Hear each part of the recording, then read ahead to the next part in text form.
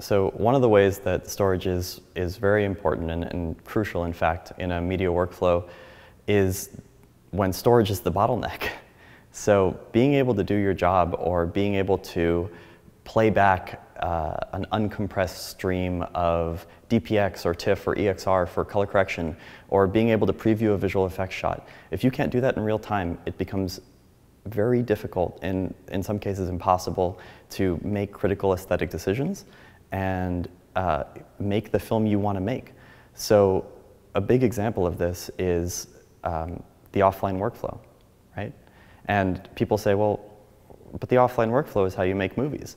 And it is how we make movies, because it's how we have had to make movies.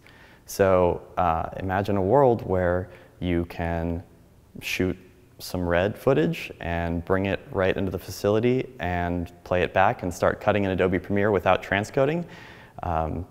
That's an experience that we provide at OpenDrives with our storage.